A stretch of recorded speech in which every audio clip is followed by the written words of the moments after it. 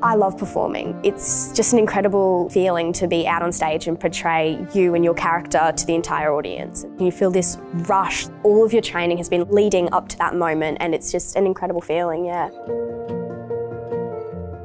I love the technique involved in ballet. It's always something you can improve on, even into your professional career. You can always keep learning. But then I also love the artistry involved in it. You can express yourself on stage through many different characters and really show the audience who you are as a dancer.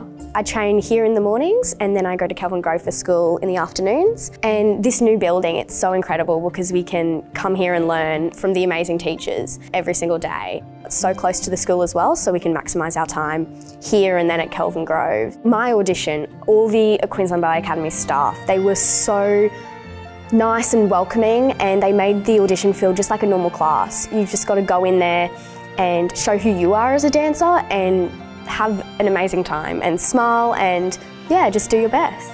My favourite experience was the gala last year, the Queensland Ballet Academy gala. It was just an amazing opportunity for the entire academy to come together and perform. We were just so lucky to be able to dance on stage in front of a crowd, and yeah, it was amazing.